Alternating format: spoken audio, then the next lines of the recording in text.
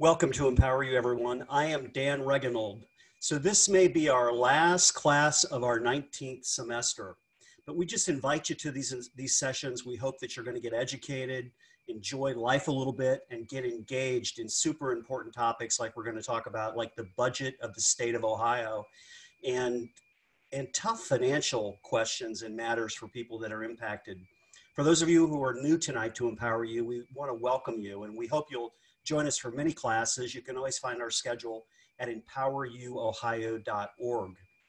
Gosh, I've kind of got used to these virtual sessions. I think it's been 7 since we've been bunkered down on Tuesdays and Thursday nights. Your interest in the classes, your attendance has been incredible. But I am longing for the day when we can get back to our Empower You studio and get back to where we will hopefully get together to see our team that I want to just introduce to you quickly. And that team is Betty Overstreet, who's our executive director, Jill Google, who is our operations director, Bill Roll, who's our treasurer, and Jay Grunke, our incredible producer. I've also, once again, I've got my bag of Cousin Willie's popcorn, since we don't have any fresh popcorn here. Hopefully that'll help me get through the evening tonight. So tonight, as I said, it might be our last class of our 19th semester, and I just really want to tell you that it has really been a high honor to learn with you and get empowered with you this semester. And on top of that, it's been fun. So let's start off with tonight's giveaway. First, I want to say congrats to Jerry A. Jerry A. won the George Orwell. We had kind of a George Orwell night the other night, 1984 book. Congrats to you, Jerry. Tonight's giveaway is from one of the true greats, somebody I grew up with. I don't know how many of you have read The Great Zig Ziglar. Gosh, as we start to get into the summer months, we'll have a lot of time to reflect. I hope we'll be outside a lot, but Zig has written a great book on goals, how to get the most out of your life. If you'd like your chance to win the book tonight, just take your mouse to the bottom of your screen and you'll see a button that says Q&A, and just drop me your email address. It's totally random, and if you are chosen, you'll get the Zig Ziglar book, which will be a fun read. And that's also where you ask questions tonight. And I know both of our guests, Greg Lawson and John Deaver, want your questions. So as they're talking, if you have anything that's on your mind, just jot them a note and I'll see it and I'll ask them. I want to reflect on Tuesday's class for just a minute. I thought it was an important class. And Tom Z from up north really focused me on the importance of trying to stay positive in this pandemic. And mostly when I say positive, I mean, how we communicate with people like employees, like friends about some of the, what I'll say are inaccurate statistics or poorly framed statistics that you may be seeing on some of the shows you're watching. I know it's confusing. I know you hear a lot of different things, but I just would once again lead you, if you really want to get your statistics down, I really recommend you listen to Ben Shapiro's podcast of April 19th when he had Scott Gottlieb on, the former director of the FDA. The statistics on there were really put things in perspective on where we're at with the pandemic. And I suggest you go there. With respect to tonight's reading, you know, I always like to hand out an article. Usually I print it off for you, but I can't do that tonight. But this is a great one that's out in the Wall Street Journal tonight. I don't know if Greg Lawson will have any thoughts about this, but the article's called "Bail Out the States, ? I don't know how many of you heard Mitch McConnell, his response to the question about bailing out the states yesterday. And his response was kind of a brutal one. Maybe we should just let them consider declaring bankruptcy. But you can read this article at empoweruohio.org under tonight's class. It's interesting. So a little bit of an editorial real quick, sorry, but this is from the owner of a small business in Hamilton County that I saw this posting today. And I just ask you over the summer when I'm not having the chance to see you that you remember these small business owners. Really, they're the rock on which so much is built. And as one, I'm just going to tell you, it's brutal out there. All the decisions, thoughts that you're having to make, really just about things you never dreamed you'd have to make. But this is what that business owner wrote today. Dear State of Ohio, The only thing more fun than you forcing me to lay off my workforce due to your executive order is getting a 6-page form to fill out for every employee that is now on unemployment. Thanks so much for simplifying the form to 6 pages. That makes total sense since, I don't know, there's about 1 million laid off workers in the state. That's out of 11 million. So your state workers now have at least 6 million pages to go through. Good job, well thought out, really. This is one of the joys of doing business. Thanks. That's kind of how a lot of business owners are feeling right now. They're under siege. One long-term kind of Empower You attendee wrote me today and said, is it true the virus is no more deadly than the flu? I once again direct you to Ben Shapiro for that. But she said, I'm not sure what to believe, but as a lawyer, I was taught early on that often the truth lies somewhere in the middle. I'm sure our attendee is wise and correct, and I'm only hoping that there's a real balance between Dr. Amy, the governor, and the business and our economy. So how about for future classes?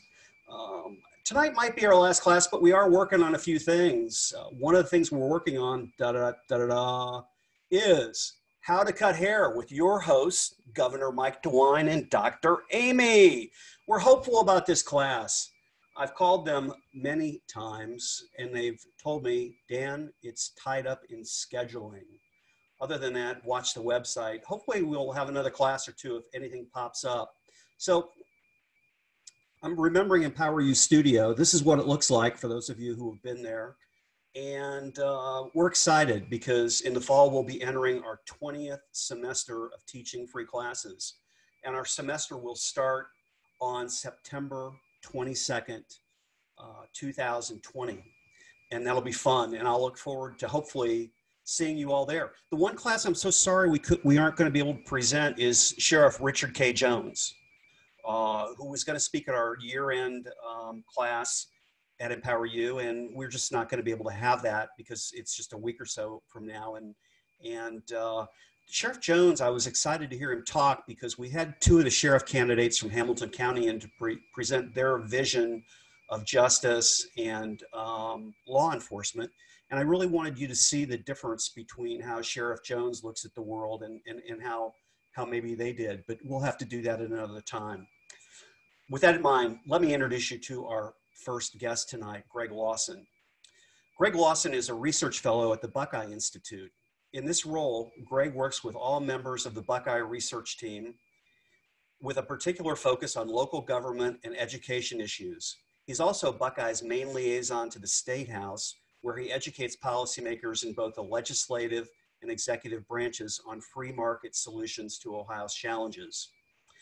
Prior to his position at Buckeye, Greg served in the Ohio General Assembly as a Legislative Service Commission Fellow. He then went on to several government affairs roles focusing on numerous policy topics, including Medicaid, school choice, transportation funding, and Ohio's building code. He also has a background in PAC fundraising, grassroots organizing, and communications, and he served for 5 years on the boards of 2 Columbus-based schools. Greg Lawson, welcome tonight to Empower You. Thank you very much. And as I started, great. Really want to say thank you very much to Dan in particular. It's a genuine pleasure to be able to participate in this. I've really enjoyed Empower You. I've done it quite a few for Buckeye. I think I've done at least a couple for on some other issues that I have some interest sets in. And it's just great. And I love your facility. I love what you've done with that place. I can't wait till you can get it open again and have people come back there. And I think that's one of the great challenges. It's also really good to have Jonathan Deaver there, kind of on the backside of my area, because Jonathan, whip smart guy, love talking with him. It's a great pleasure there, and he always brings an A game to everything that he does. So you're in for a real treat when he goes as well. You know, the Buckeye Institute, as most of the folks here I think know, we're the free market think tank here in Ohio.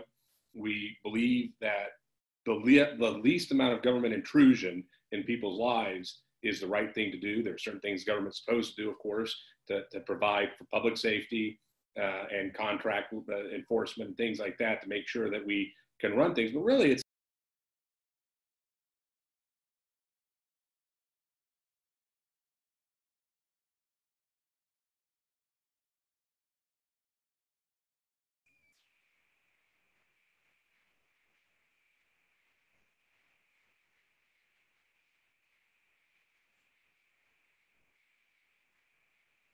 Well, we seem to have lost Greg Lawson. Hopefully he'll be back on in a minute, and these technical challenges do come up. So we will ask if we'll give Greg just a second more to log back, see if he can log back in. And if he can't, we'll see if our other guest, John Deaver, might be ready to go. Mr. Deaver, are you there? I am. Good, good, good. Let me introduce you. We'll get Greg back on at the tail end. And sorry about that little bit of a technical snafu for everybody.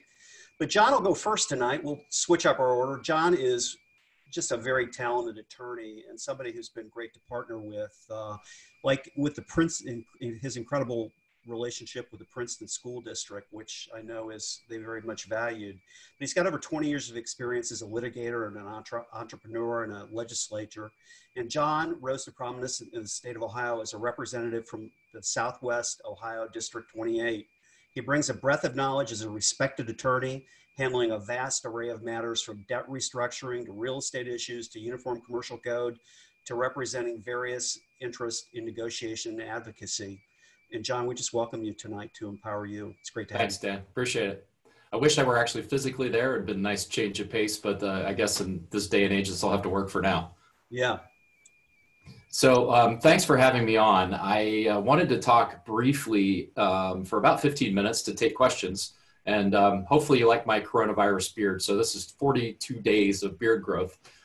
So I can't grow it up here, but I got the face. So now, if I do get Dr. Amy and the governor to teach the haircutting class, I'll also ask if they've got any tips on beard manicuring too. Well, that would be great. I'm just going to let it do Duck Dynasty. That's what my kids like it. So I figure I'll just let it go, and we'll check in with you once a semester. We'll check in with you once a semester or so and see how you're doing. Okay. Yeah, that's great. So I wanted to kind of give people a good overview because there's so much confusion going on right now. And a lot of folks, especially small business owners, are panic stricken because this is the first time ever that we've ever seen a government say you can't operate. And it's different. We've seen crashes in economic cycles in the past. When I first started practicing law, it was right after 9/11. And I think everybody that's, anywhere between 30 and older remembers exactly where they were when that occurred. And I remember the day that happened, and I got sworn in shortly thereafter, and I was dealing with the economic consequences of the financial burden that put on the American economy. And just a few years later, we had the big crash, the real estate bubble, and it affected hundreds of thousands of people and millions of Americans losing value in their home, losing their 401ks. It was an interesting time from an academic perspective, but also from a financial perspective. But one thing that was true then is even if you lost your job during that period of time or your house got into foreclosure, there was another way to make a living, and there was something else out there. There was other opportunities. And so right now it's a little scary because, businesses like my wife's were shut down. It's been about 40 days since she's been shut down. She's not allowed to see her patients. There are other doctors that are that way. The small restaurants are facing a really huge decision that they've got to make to shutter permanently or try to find a way to navigate forward. So we've got a lot of unknowns, and when there are unknowns, people get scared, and rightfully so. But what I wanted to do tonight was empower individuals, since you've got something called Empower You, right? So I want to empower every single one of you to understand some basics. And Dan, what I'm also offering to anybody that's listening, I'm going to give every single person a half an hour of my time. All they have to do is go to my website, deaverlaw.com, and you can put that up for them if you like. There's a scheduling function on there. They can get a half an hour of my time to go through their personal information confidentially. We're doing that right now as a service to people. I don't charge them for helping them to kind of figure out what to do. And I'm not charging them to do small business work either. I want people to be successful. So right now, I wanted to make sure that people knew up front that we're offering that. I'll put your information on the website tomorrow, John. Thank you. Yes, sir. So there's a couple of things that I can tell people that they need to do right now. So when I knew that we were being shut down as a business, the first thing you have to do is take a detailed inventory of your spending. Most people really don't know to the penny where their money goes, whether it's a credit card, that they get auto payments on there, whether it's a PayPal where they have an auto payment, subscriptions, Netflix, video streaming services, online magazines, all of those things bleed you slowly if you don't have an income. So if you're a business, you need to really start thinking about that. Or even if you're a household affected by a layoff, you need to start looking at your personal monthly budget. And the best way to do that is to go back and do a deep dive on all your finances, your credit card statements, your bank statements, and create a household budget. And in that budget, and we'll provide some free forms for people for you too, Dan. In that budget, it does a couple of things. One, it shows your income, and it also shows your expenses, and it shows your assets and your liabilities, so you know down to the penny where everything's going, and it gives you a better picture of how to manage the resources that you have or don't have. That's the first thing to do. What happens if you've only got expenses? Well, that's a big problem. There's a lot of businesses that do right now, right? Mm-hmm. And having expenses only means you have to start really looking at the next step, right? Which is some of the loss mitigation, or what I like to call non-bankruptcy workout options. And there's a bunch of them, but I wanted to highlight a couple of them because everybody thinks that when they start losing money, they have to file bankruptcy. That's the answer. Everything's got to go to bankruptcy. And my experience in 20 years is that's the option of absolute last resort. When you go to bankruptcy court, there's two people that benefit from that. One is the bankruptcy trustees, and two, the lawyers. If you're going into a repayment plan, you will owe exactly the same amount of money in 5 years that you owe today. So you get no relief, but they take a third of your income in the meantime. It goes to interest and legal fees. So you're not benefiting from it. So the best thing that you can do is do that analysis of where your finances are, how much money you've got coming in, how much going out, and stop the bleeding where you can. But then you got to start thinking about, okay, how do I start working through this? So there's a couple of things that are right off the top of the bat. Some of you are going to get sued. That's just inevitable. The banks right now are offering forbearance agreements. Now, what a forbearance agreement is, it's an agreement between you as a borrower and the lender that will reinstate you later after a lump sum is paid. So most banks right now, even the federals, are saying, we're going to give you 90 days where you don't need to pay your bills. But at the end of 90 days, all the principal, all the interest, all the escrows that you would normally pay are due in 90 days.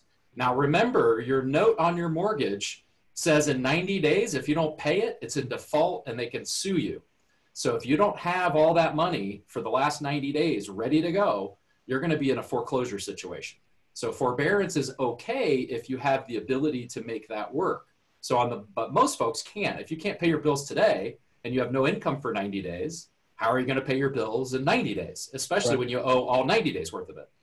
So normally when that happens, you enter into a true loss mitigation moment, right? Where most people feel that they have to file bankruptcy, but there's a lot of options. You don't have to do that. The first is, of course, if they sue you, you could litigate your case. I guarantee you, I've been doing this for a long time, that the vast majority of lenders have made a mistake when it comes to the servicing or the securitization of your loan, and it will provide you an opportunity to defend and reorganize your debt, and they will be forced to work with you. Those are the lenders that don't want to. Most lenders will work with you on a modification. And what a modification is a fundamental restructuring of your loan. So from the bottom up, you're renegotiating your terms, your interest rate, and your payment, and also how the escrow agreements work. Question on that, John. Yes, sir. So that's interesting. So let's say you do that. Now, are they going to ask you to kind of go through that whole application process and take an appraisal, or is it something now they're just going to do for you?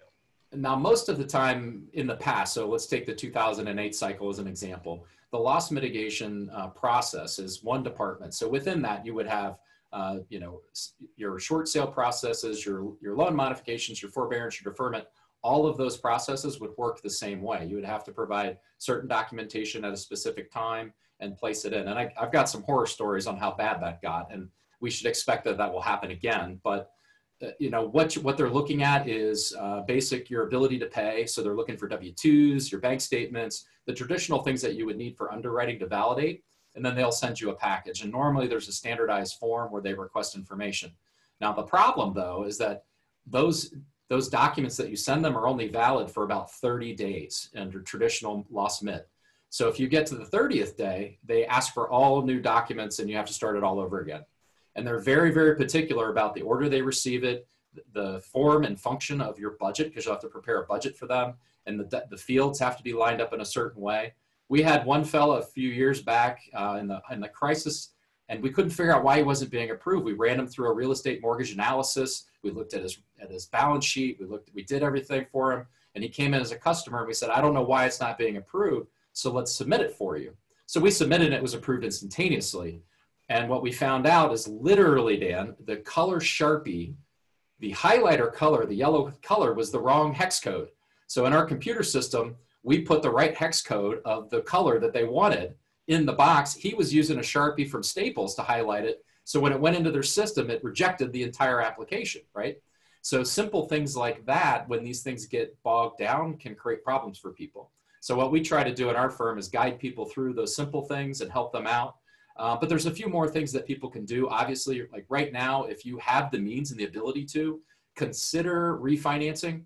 I learned today that the National Mortgage Bankers Association is indicating they believe 30-year mortgage rates could go down to as low as 1.5%. So hear me out, 1.5%. Right now they're 3%, but it could be 1.5%. So that's a 50% savings on the interest that you would theoretically be paying. If that happens, we could do a whole segment on the economic consequences of what that means, but refinancing is an option, of course. Deferment, there are certain things that you can defer, such as student loans. Right now, the federal government is offering interest-free deferment on your student loans. So if you have student loans and you are short cash right now, that's something that you can do without penalty. So they're not going to compound the interest on you for the next 6 months. So get in and take care of that if you can. There's also you can get a 6-month deferment. You can. That's right now. So there is an opportunity for that right now. So that's something that you should explore if you're short on cash. The other thing too that I'm advising families to do that have a lot of equity right now, people with means are buying up houses and they're paying full retail. So if you've got a house where you have more than 50% loan to value, now might be a good time, or in a month or two when those interest rates go to 1.5, you're going to be able to get more money for your house based on payment. There's going to be more opportunities to buy a house later because this market is going to go back down. We're going to see opportunities to buy back in. So if you know that you can't make your house payment, but you've got a lot of equity, you may want to consider getting your house ready for sale. There's also something called a short sale. If you're upside down and you have to get out, that's negotiating with your lender to sell your house for less than what you owe. And of course, at the very end, the bankruptcy is always, always an option of last resort. I would never advocate anybody to go down that path. You always end up in a better situation if you actually go through a normal legal process in state court. They have to work with you there. In bankruptcy court, they don't. There's strict rules and they win. If you go to court, you can actually work with them and cut a deal and end up in a better situation. A bankruptcy ruins your credit for 7 to 10 years. If you have a foreclosure filing or you have lawsuits, within 18 months to 24 months, you can get your credit score back up over a 720. Gotcha.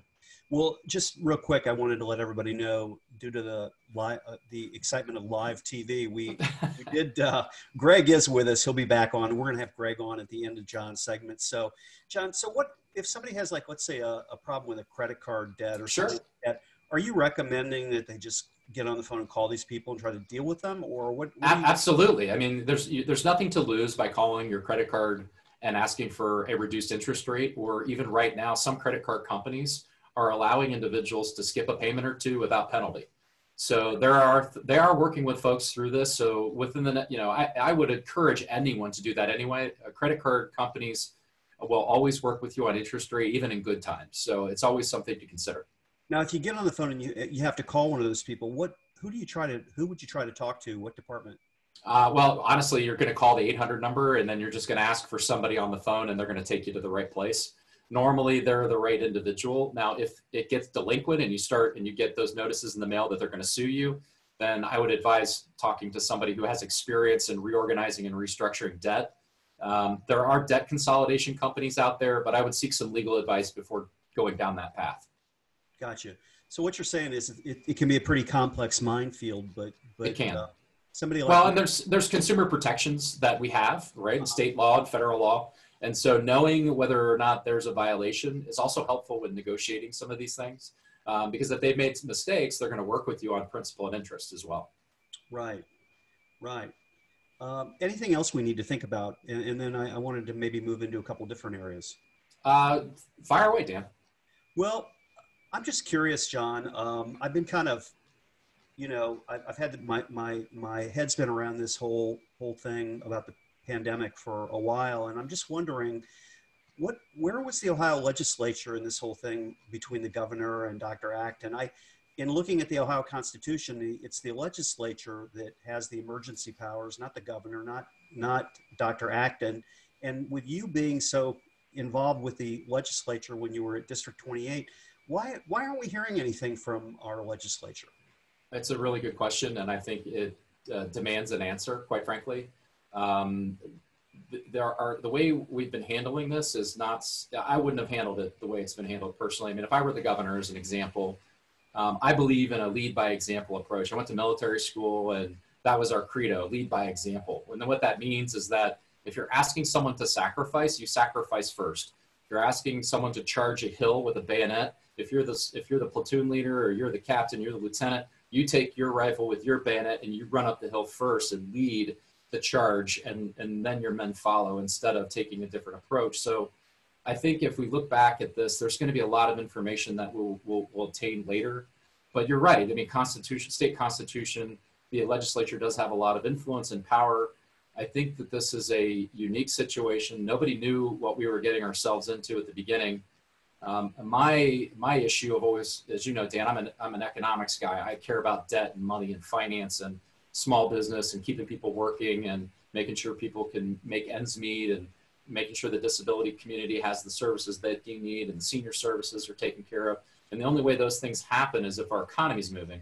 And so my criticism initially was that there didn't seem to be an economic plan, and there may be a way to balance all of these interests. I think there really is. There's a way to balance these things. I don't know. I'm not in the legislature, so I'm not in those caucus rooms now. I'm not having those conversations with the speaker and the leaders. But it seems to me that there's more that the legislature should be doing and could be doing to find a way to balance these things. I mean, I'll give you a quick example. If you look at JP Morgan Chase, they published a really interesting document recently, and it showed the financial livelihood of all the different types of businesses and industries. And this is something I've been saying since they initially decided they were going to shut down the schools, is that most of these industries, they can stay open for a certain period of time without revenue. I mean, you're a business owner, Dan, you know how many months or weeks of income you have in your bank account, and you keep that in there based on your cushion, knowing that in your worst month, you know, it might be down 20% or 30% because it's an average over all the years you've done business. So you know that even when it's bad, you know how much you need in reserves to kind of balance the equation, right? Right. But no one ever expected the government to say, you're not allowed to bring in any revenue, any kind whatsoever, shut down completely, right? And so when you do that, you're actually taking something from a person, and it's your property. And we have the Fourth Amendment to the United States Constitution, which mandates that there's a takings clause that we're entitled to just compensation. And then the 14th Amendment applied it to the states and the local governments. So we're in uncharted territory for a lot of different reasons. We've never had a response like this, a global response to a pandemic like this. In the past, we've had pandemics that were, you know, they went through waves throughout the world, and governments just kind of dealt with them, and it was just part of being alive. This is a different response, and the implications are deeper, broader, and wider. We live in a country that's designed with a rule of law, with a constitution and statutes, and our rights are ours, and we voluntarily give them to the government to do certain things on our behalf. And the question I always have in situations like this is, how far are we allowing the government to usurp and take over those responsibilities that are ours by nature and ours by right, and voluntarily turning those over? And what does that mean long term? We can all pontificate on that, but it's a delicate balance. And what we have to hope for is that our leaders understand that, and that they're looking out for the balance there, right? That there's a time and a place for restoring that, and hopefully it's coming soon. I had an opportunity to be on a conference call with Lieutenant Governor John Husted today. He was talking to NFIB, National Federation of Independent Business Owners, and Governor DeWine has these really two quality people that work for him. He's got Dr. Acton on one hand, and he's got John Husted on the other, kind of who's hoping to get the economy restarted. I would just hope that the governor would start having a more balanced outlook on both of them, because it just doesn't seem like he is right now at all. Now, just for instance, your wife, who I know is a dentist up in Yes. Just north of Sharonville. What's the official city she's in, John? Well, it's Old Pisgah, so it's technically Westchester, right? But it's just right across the highway. Right by the baseball field. So that's right. What's your vision on you've been thinking about this? What would your vision be on when you would tell somebody to think about reopening their business? Well, I think the reality of it is that there are lots of different businesses, and this whole argument over what's essential and isn't essential is a debate unto itself. And we could probably spend 3 or 4 hours talking about who has the right to decide what's essential, because essential to one person who can't make a living and can't put food on the table, his job is essential, right? That's essential to their family. And when you're, so going back to what I was saying with JP Morgan Chase, they have this chart that shows based on industry how much reserves are based on the industry typically, right? And professionals, meaning folks like my wife or doctors, they have about 35, 40 days roughly, right? And then there are very few businesses that are longer than it. They're about on the far end, right? Everybody else is less than that. Sure. With zero revenue, right? Now, as a lawyer, I'm about that, maybe a little bit more, but right now, very little revenue because people are not spending money, and I'm not taking people's money either because I want to help people right now. There's going to be a time when people will need me, but right now I want to make sure that they have the tools that they need to not need me, if that makes sense. Sure. But there's a scale there, and so, but you've got these folks here. We're at day 42, okay? And we've got some businesses that have been shuttered for 40 days, some for 30, some for a little bit in between. A lot of these folks are week to week. 80% of the world's population is paycheck to paycheck. Now, we have 3 different cycles on pay: weekly, bi-monthly, right? And monthly, essentially. So we're already seeing the week to week people haven't been able to eat or get to work or pay their rent at all for 4 weeks now. The biweekly people, they're in their 3rd week with no compensation. The monthly people are now into either a full month of non-compensation or they're getting ready to go into one without any compensation, right? And so as this snowballs, then what happens is that those people can't buy things, which means now we're seeing the second wave, right? I mean, you've noticed a lot of people in the media are being furloughed because there's no ad revenue at the news sources, right? So now they're seeing it and they're feeling it. So this is the thing. Initially it's like you drop a pebble in the ocean and it's just a small little wave and it just kind of does this thing. What we've done though, is we've taken a massive asteroid boulder and plunged it into the middle of the abyss. It's and the worst case of dominoes. And as the water gets closer and closer and the water gets shallower and shallower, the waves rise and they crash onto the shore. And what we've got to do is find a way to arrest that, because if we don't, the economic consequences are going to be catastrophic. We're not going to see 20, 30% unemployment. We're going to be higher than that. We'll be 30, we'll be 40, maybe even 45. So I've got a question from Cindy. I wanted to ask you. It says, I received this code. I'm assuming that means Dr. Acton's code from the Office of the House of Representatives. But ultimately, I've been told the only persons who can rescind the stay-at-home order are the governor and the Department of Health. I guess Cindy's saying that they trump the Ohio legislature. Is that your understanding? Well, there's a statute that gives her the authority to do what she does. The Ohio legislature has the ultimate authority, and they can get back and make changes to state law. And they can do veto overrides as well. So if they stick together, they can pass a piece of legislation to override that. So let me go back to that question. I put you in a tough position asking you about your wife's business. Let's say you own something like let's just say like a card store or something like that. Would you recommend people try to reopen as soon as they can, or what do you think? I personally think that if you can get your business back open to the extent that you can do so, I mean, it makes sense. But here's the other part of this too. You got to realize that we are in a game-changing moment. Okay, I mean, nothing like this has ever happened before, and what we're going to learn from this is one of two things. We're either going to learn how to be better, smarter, and wiser at our financial decisions and how we do business, or we're going to let it kill us. And those are the only two choices you have. So I've always told people that during this period of time, you have this time to get smarter, wiser, financially savvy, figure out a new and creative and better way to do your business.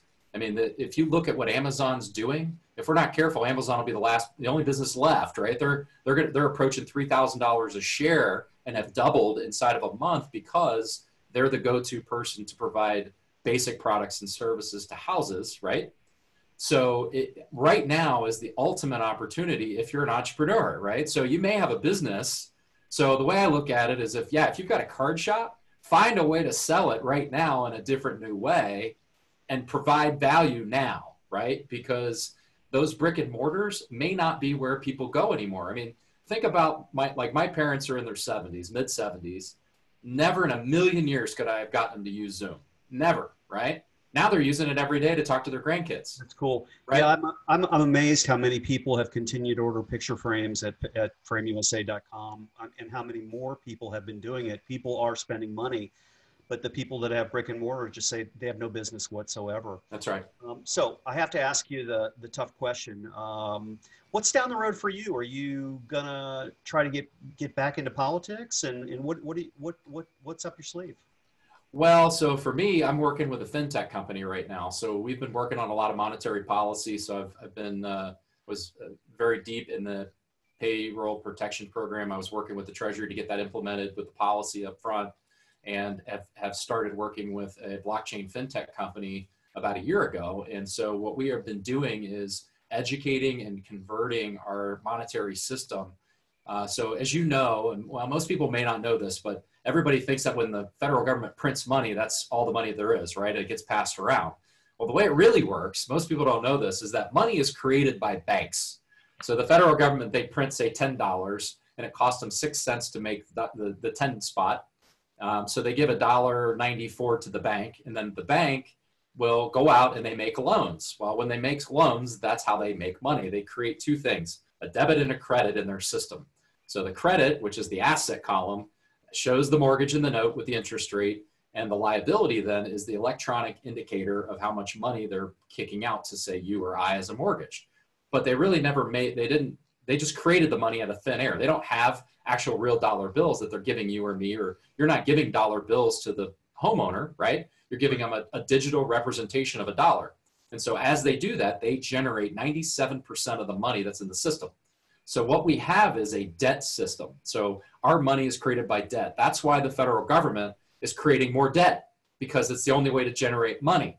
And if you can't generate money, then you have no liquidity, which means you can't buy groceries. You can't, businesses can't operate because we operate on debt. We are sure doing a good job of that, aren't we? We are indeed. Now, the interesting part about all of that, though, is that if you shift to a pre-1971 gold standard, you don't have that kind of economy anymore. Then what you have is an asset for money economy.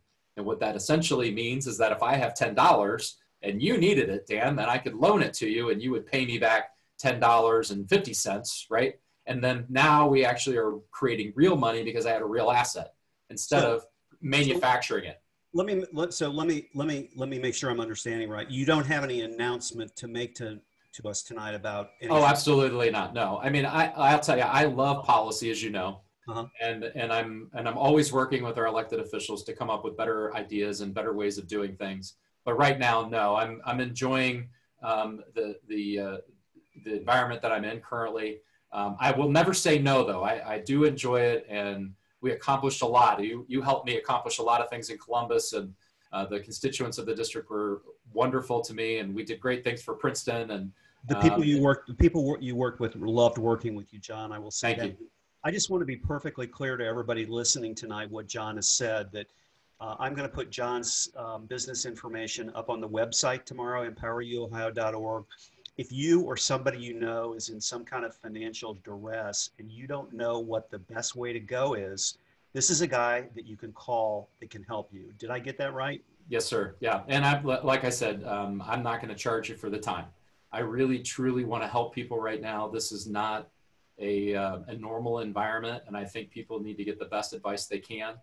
And, look, I charge $3.50 an hour, so you got to figure you're getting yourself a pretty good deal there for a half an hour for the kind of information you're going to get from me. But at least we can help you create some sense of peace in your home, because there's nothing worse than being stressed out about this when things are uncertain. It's terrible. And we need to be optimistic from the standpoint that if you can get good information, knowledge is power in everything, right, Dan?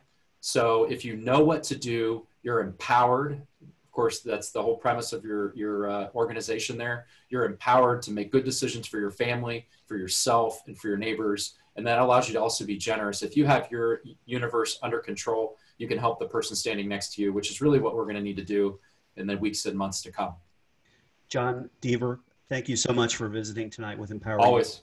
Good night. Always. Good night. Thank you.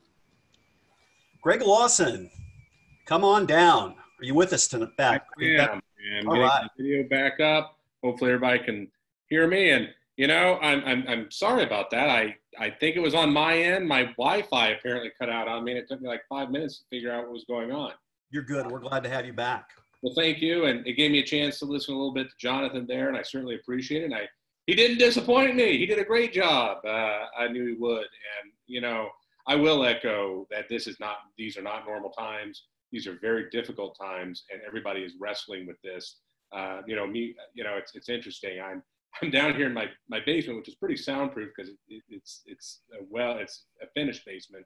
But I hear my kids thumping around upstairs, you know, and I'm like, wow, what a different world it is. I'm trying to educate my kids.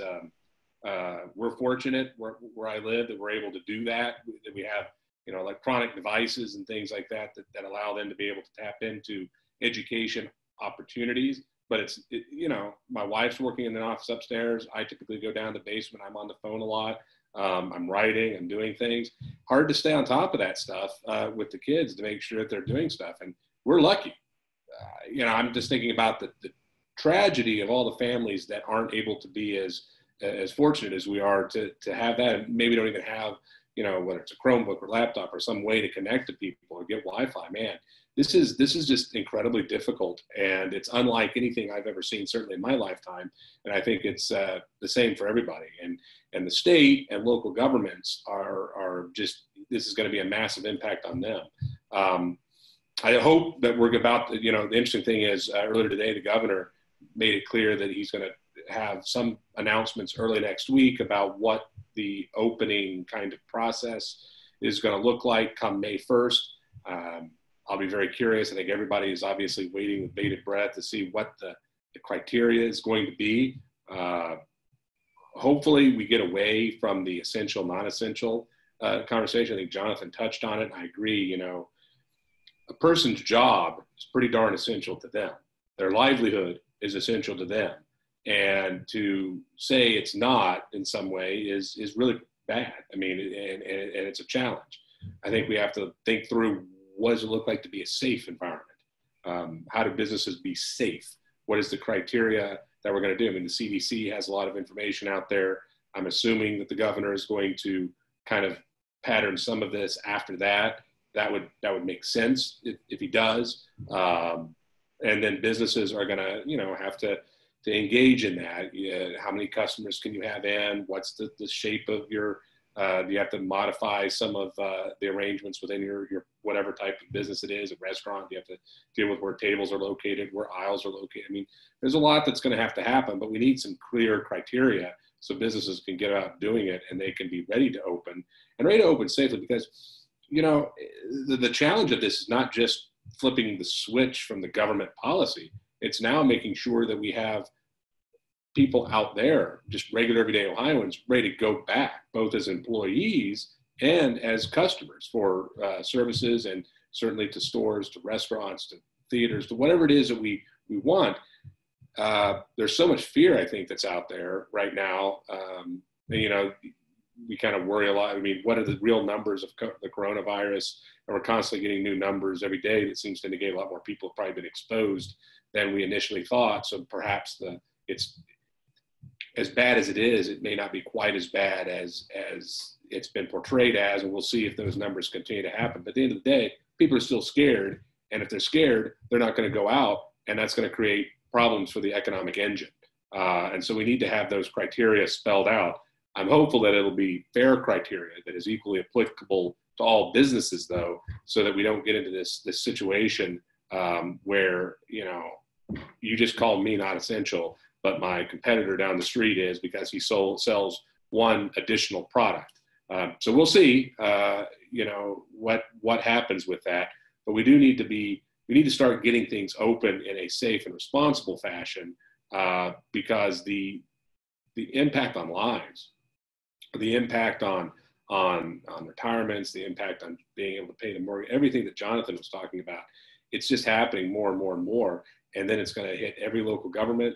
Cities aren't going to be able to pay for services. And in fact, Ohio is really bad off, perhaps uniquely bad off in the country, because we rely on municipal income tax in Ohio, which is something many states, many cities in other states don't do that. This is something where Ohio, it's something that I've talked about a lot at the Buckeye Institute for years. National groups have talked about it. The legislature has made some improvements, but this municipal income tax system means that now with the obviously income taxes bottoming out due to the shutdowns, cities aren't going to have the revenue, and they're getting tons of their revenue from that one source. So they are kind of, it's like the stool leg has been knocked out from underneath them. And of course, how do they raise revenue from people who don't have jobs? How do you believe turn up? There's going to be constant cascading effects. I kind of like the analogy that Jonathan used about the tsunami wave that's coming in. It's, you know, it gets shallower and shallower, and the wave gets higher and higher as it comes to hit a shore. And we are seeing that, and we're going to see that. So those economic reverberations are massive. So what we've tried to do at the Buckeye Institute as the free market think tank, you know, government is going to have to do more than we have historically felt comfortable with. Partly because, or not partly, but pretty much exclusively because, in a lot of ways, this is a government-induced recession. Whether you think it's an overreaction, you don't think it's an overreaction, there's no doubt that the government literally compelled businesses to not stay open. That is, I mean, I'm not sure the last time in world history something like that's ever happened. I mean, most recessions, even the Great Depression, there were, you know, various bubbles or various financial things, business cycles that happened, and government policy may have made it better or made it worse, but the government policy wasn't literally necessarily the initial or core cause of it. This time it is. And, you know, they're making people not be able to have money. As Jonathan said, that's taking. So what does that mean? What is the litigation world going to look like for years after this because of that? It's, again, unprecedented situation. But we need to be able to get through this. So we've been trying to come up with a number of ideas on several different fronts at the Buckeye Institute. We've tried to figure out ways to bolster the healthcare system to make it ready. Of course, we were doing that early on as we weren't sure what were going to happen with the numbers of cases. And obviously the whole notion of flattening the curve and making sure you had the right capacity in hospitals. We clearly have the capacity in hospitals right now. In fact, we have so much capacity in hospitals as being unused that hospitals are going bankrupt or risk going bankrupt because they can't do the more voluntary type surgeries and things like that are major influxes of money for them. So, but there's a number of things that we can do to ease burdens, to also make sure that as we start getting things going again, there's a lot of people who are out there that haven't been getting the care they need for their regular chronic conditions and things like that.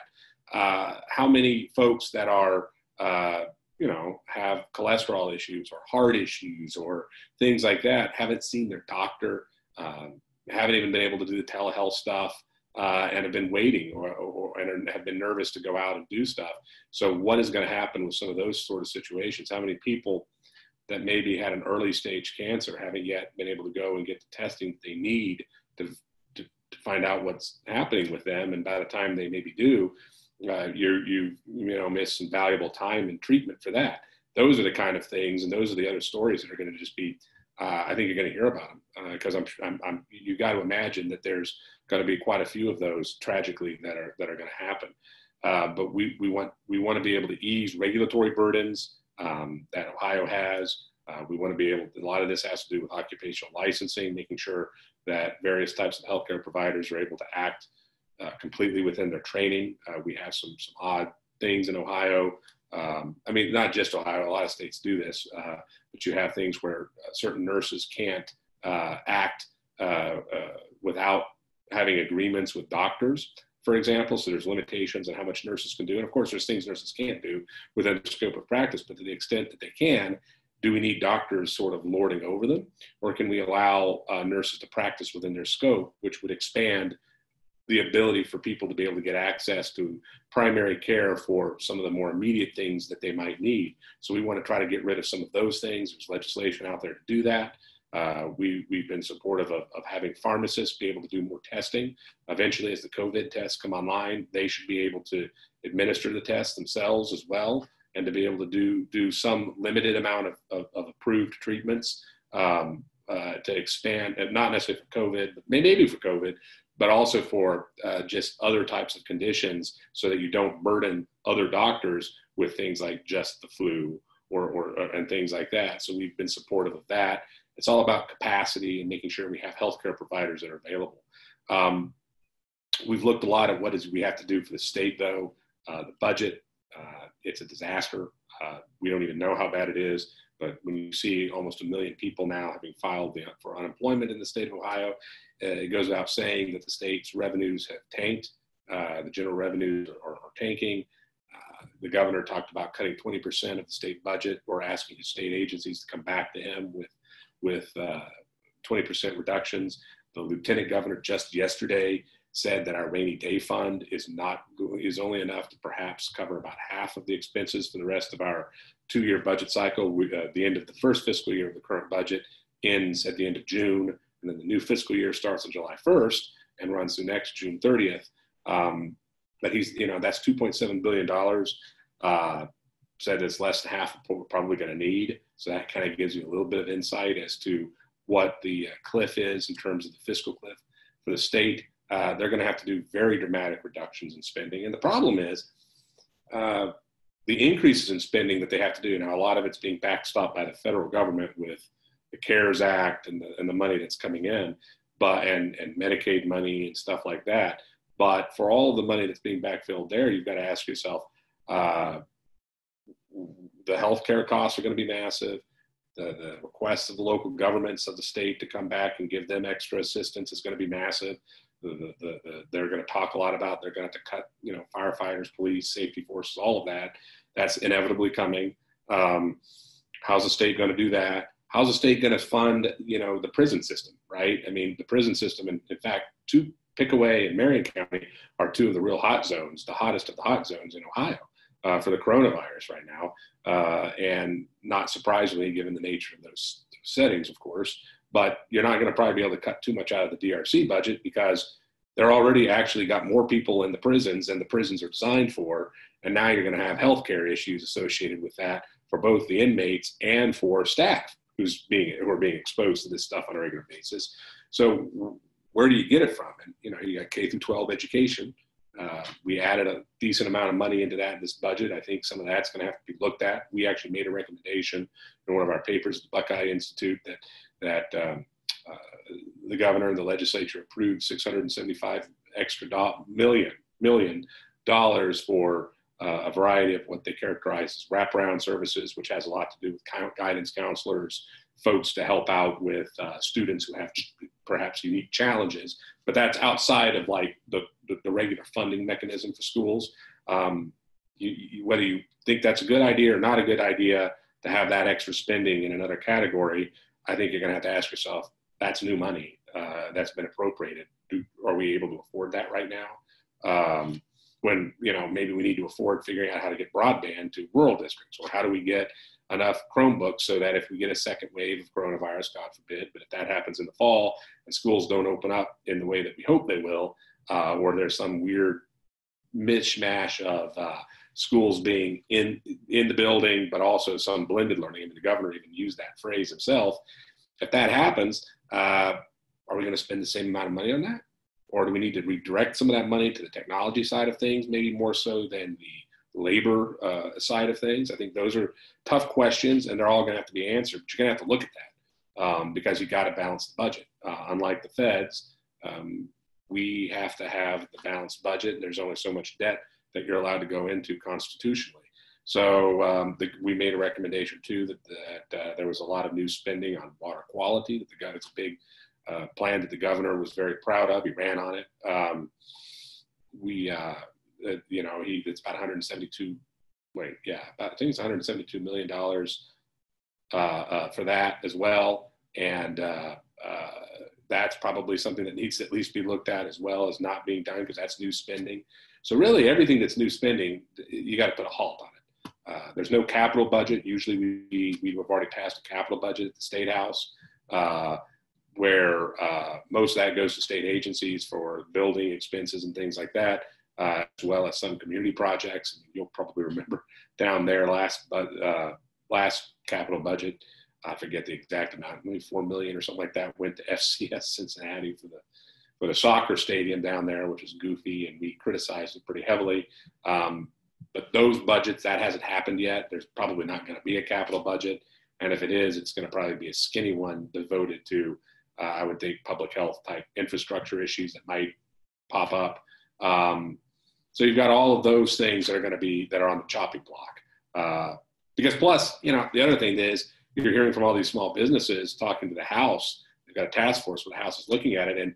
And just today, they were hearing that we need loans. We need small business loans because most small businesses aren't able to tap into what the feds have done through the CARES Act, and even with this new appropriation that they just did through the Small Business Administration, where they backstop the banks and stuff for giving out the loans to keep people attached to their employer. That money's going to dry up real fast. It's going to be used real fast. And only a very small fraction of the small businesses is going to get it. So can you create some stopgap mechanisms through state dollars to do that? Is that something you almost have to do to jumpstart the economy again? And if you're going to do that, you're going to have to cut more somewhere else in the budget in order to do that, given all the constraints that I mentioned. So we've been really trying to look through the budget. I mean, we haven't made this recommendation yet, but I think we probably are going to in the short term or the relatively near term. Furloughs and reductions to compensation for some of the state employees. I mean, Jonathan mentioned leading by example earlier, and nobody wants to be the ones that say we're taking money away from people and food off the table of state employees. This isn't meant to demonize or be negative about it. It's just saying that's a big chunk of your expenses for the state. And if you're looking at getting to the numbers you need, given all these other things you have to spend on, you're going to have to probably look at things like that. And I think we're going to see that. So there's just so many myriad of issues that are out there. This is going to require probably the most dramatic budget cuts that I've seen. I've been kind of following state budgets now for about 20 years here in Ohio. And this is going to be the worst that it's ever been because you got to do it fast. And because of the nature of this issue, it's not just a recession, but where you're seeing increased spending in some of the other areas, it's going to be dramatic and draconian.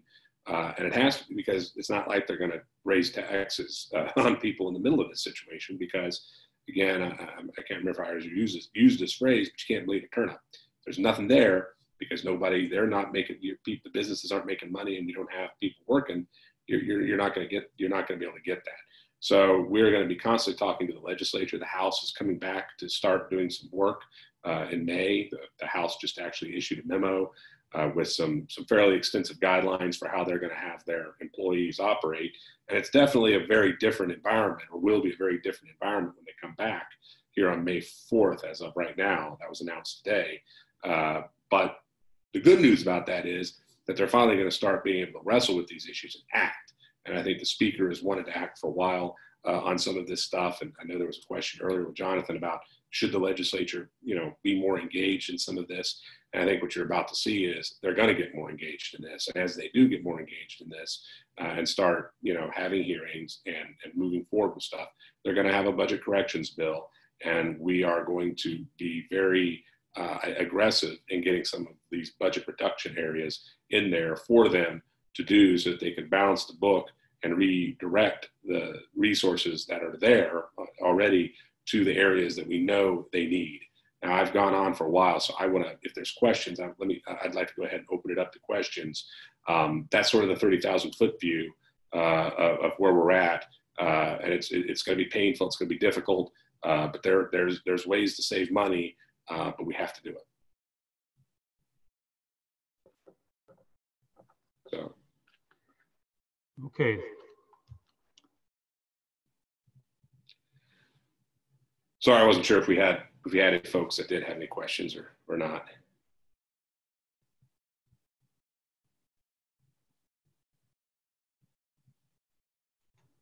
Thank you, Greg. Dan apparently has lost his internet connection. Are you able to hear me okay? I hear you. Okay. I am on, but uh-oh. So sorry about the technical difficulties, unfortunately, tonight. Well, this is our night for difficulties between what happened with your internet, and then looks like Dan is offline now. So we do have a few questions, and we encourage people, if you have a question for either Greg or Jonathan, you can move your mouse pointer to the bottom of the screen, which will reveal the Q&A button, and you type in your question and send it, and we will try to answer as many as we can. Wow, okay, there we go. I see some now. I picked it up here. So, all right, great. Okay. Dan, you appear to be back. Do you want to turn on your mic? And So sorry, everyone, but kind of had Greg and I are on the same wavelength. I'm in the middle of a storm, and I guess that's why we like the studio sometimes. But so I missed really everything that Greg had to say. I'm really sorry to hear that. Greg, did you cover everything that you wanted to cover? Yeah, I literally just a minute ago was saying ready to have some folks ask questions if there are questions that people have and want to ask. And did you cover what do what do you think's gonna where do you think this is all gonna go 3, 4, 5, 6 months from now? Any ideas? Or Bad. I mean, there is no good. I mean, look, I don't want to. I want to be careful. I think that we need to be optimistic about what the long run is going to be, but I think that we can't kid ourselves about what the short and medium run of this is. It's difficult to envision how we have what they call the V-shaped recovery, where you have the deep decline, but then you have a very rapid ascent. And I think the reason that it's very difficult to envision that is even as you start to open up businesses, whether you do it, which I hope we don't do it this way, but if we open it industry by industry, which again, I'm fearful that might be part of how the plan is unveiled next week, but we'll see. But even if you do it more like what I think and what we think is better, which is set some standards for, if you meet these standards for the distancing, the masks, the various sanitation type requirements, you open. If you don't meet them, you don't open. Or if you don't meet them, we shut you down because you're not meeting standard. But we're not shutting you down because you're non-essential. Greg, I had the most incredible thing happen with the health commissioner in Springdale where I'm at. You've been to our building. And I had a conversation with this gentleman, and he told me something that really made me feel really good about government. And sometimes I don't always feel that way. I hate to break that to anybody, but he said, I talked to him about this whole essential, non-essential thing, and in my mind, it should be safe, not safe. And I love it. I've used that with press, and that's exactly what we're using, is that exact phrasing.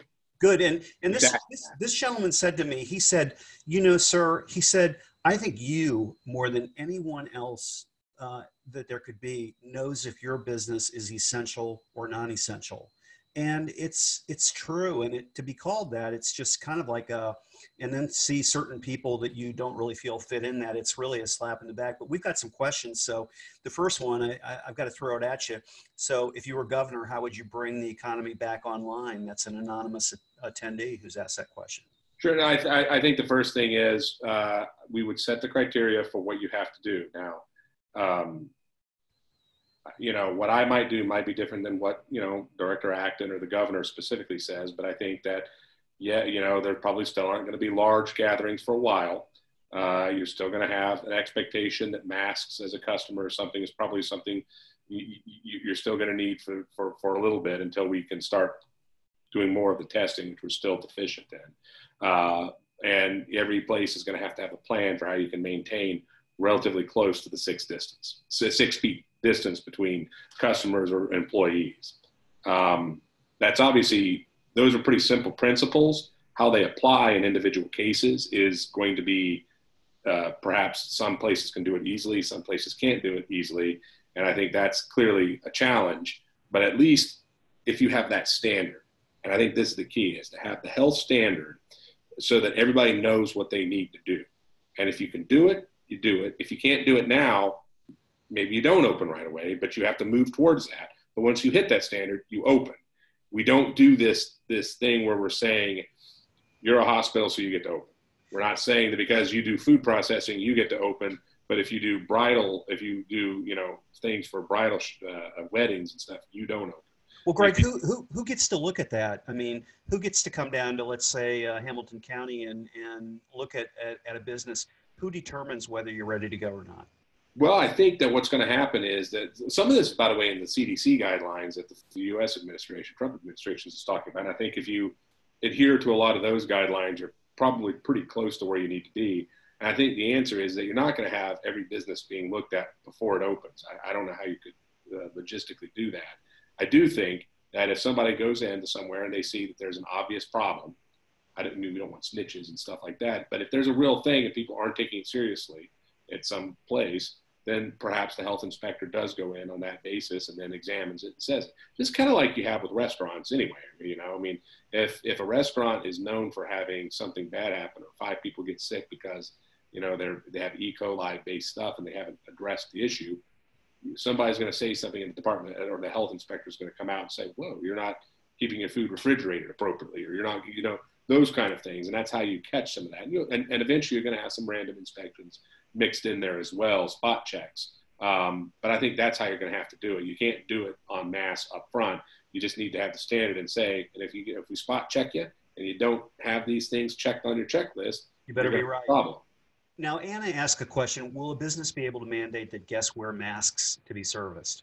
Or can a business just mandate that? I think so, sure. I think a business, if it's your business, well, first of all, I think actually that's probably something they're going to have to do as one of the checklist items anyway, probably, for a couple of reasons. But I definitely think that a business should be able to do that, because because you got to think that part of the issue we're going to have is there's a lot of employees out there that are going to be worried about going into work, and they're going to need some visual cues that they're going to be safe. And the same thing goes for some customers. There's also there's that psychological element. I mean, a lot of people are very nervous about this, and there's varying degrees of that. But if you're a senior citizen, you're going to be really worried about it. I'm an asthmatic, so I actually have a little bit more concern too. And I'll be honest, I'm not sure exactly how much I'm going to be going out even as we start opening things up. Right. So Tom asked the question, do you have any comment regarding the situation about whether the health director had the authority to lock down the state? Well, I think she did. The statutory authority's there. I don't think there's any question. In my opinion, we did look at that. I think there may be some interesting questions that the legislature asks about whether or not all of those authorities are appropriate, or if there should be some time delimitation on some of those authorities, or if there should be some sort of an oversight, a greater oversight role that perhaps the legislature might do. I mean, we see that with things like the controlling board, which has budgetary responsibilities, or something called the Joint Committee on Agency Rule Review, where they overview executive agencies' rule packages, and they can create a process for invalidating rules that they think go outside the scope of what the statute is. So you have these kind of functions where the legislature has oversight over the executive branch in some key areas. We may want to create something like that, that not just to step on Director Atkins' toes, but just to make sure that there's a framework there that puts some guardrails on it. And I think that would probably, I'd be surprised if that conversation doesn't happen. But as of right now, I think that she has they're very broad statutory authority. I forget the section of the revised code, but there's a lot of broad authority that the director has under pandemic type. I think for our first pandemic, I think it's kind of like your kid learning how to sleep in the bunk bed. Guardrails are a good thing. And I kind of feel like we need them right now, because I don't have any idea what in the world is going on and really where this ends. So here's another question. As far as I know, this gentleman or woman said, as far as I know, there are no state or county layoffs. So were they all essential and working? Doesn't seem like it was just looking for comments if this is a proper observation and what should be just and fair. Well, and I think I mentioned a few minutes ago, I think we're going to have to look at things like furloughs. We're going to have to look at what is the pay situation for both state and, yes, local government employees. I think you're going to have to look at some of those things. No doubt about it. Now, it's interesting. I saw, and I don't know how broad-based this is, but it was on a CNBC article today, I noticed, where Denise Driehaus, her county commissioner down there, said that she was taking a 10% pay cut. And that was consistent with other employees. I don't know. I'd need to look at that and see what exactly they've done or not done on that. But she was specifically, it was like several states were the articles about state and local governments and how they're being impacted. And so there were several states mentioned and several local governments mentioned from other states, but she was mentioned specifically by name in the article. Two more questions.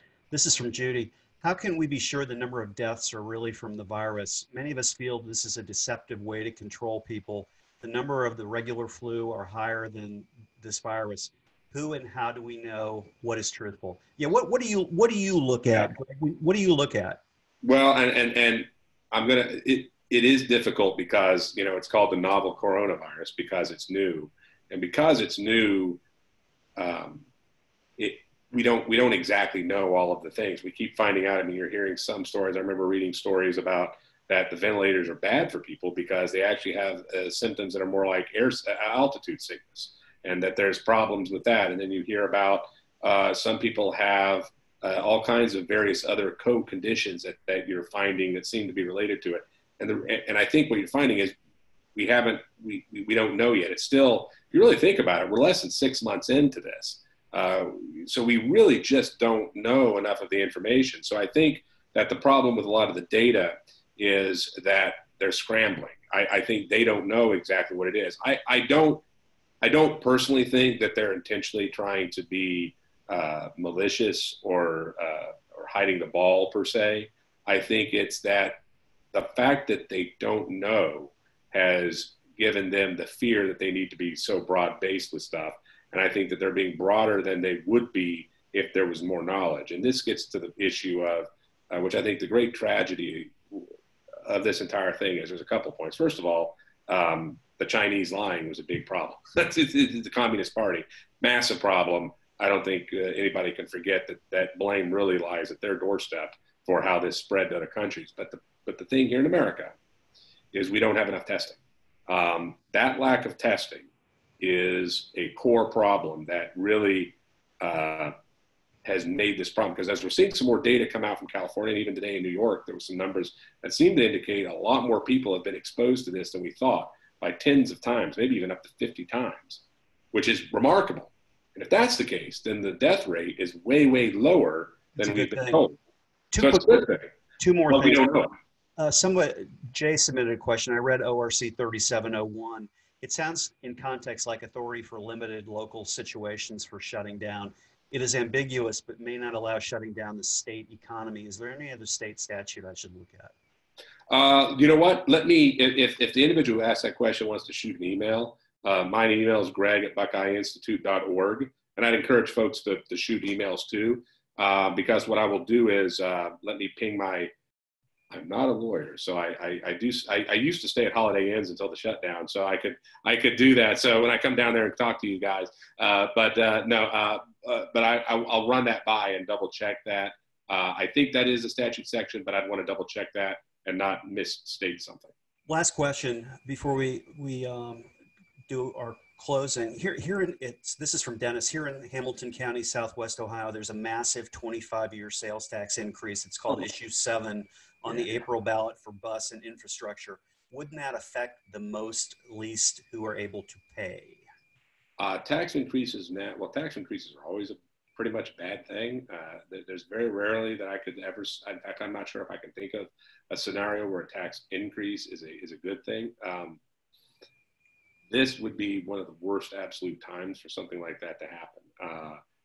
It's just, I mean, it's terrible timing for this to happen, and it will be terrible timing for the rest of this year and probably going into next year too. I mean, again, it's always going to be bad, but I think we are only just now beginning to wrestle with the magnitude of this, and Ohio is not, because of a lot of structural issues at the local government level and a variety of other things. We really didn't prepare ourselves for a recession.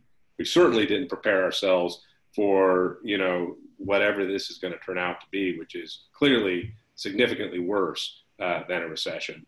And tax increases when people are just struggling like this is the worst possible time to do something like that. And I didn't even get a chance to ask you about the election, but we'll have to save that for another time, Greg. I'm just so appreciative of you joining us tonight. I'm appreciative that you've been such a good friend to Empower You, and you've joined us on so many occasions. So Greg Lawson, thank you so much for visiting Empower You tonight. Have a good night, and thank you.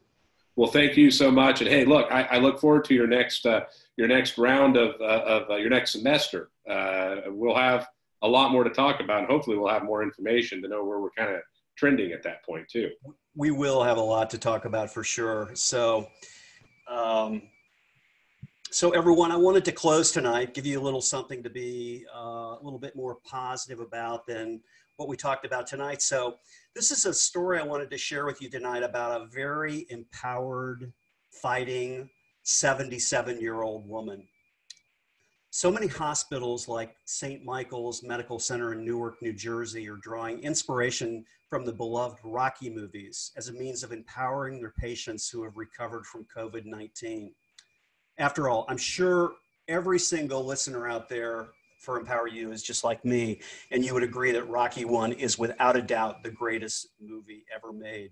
So it's cool what they do. Whenever a patient has been successfully treated for coronavirus and has been declared ready to leave the hospital, the workers have begun calling for a code Rocky over the hospital's speaker system. All available staffers at that point gather together in the hospital hallways in order to offer a rousing round of applause to that patient as they're wheeled out of the building.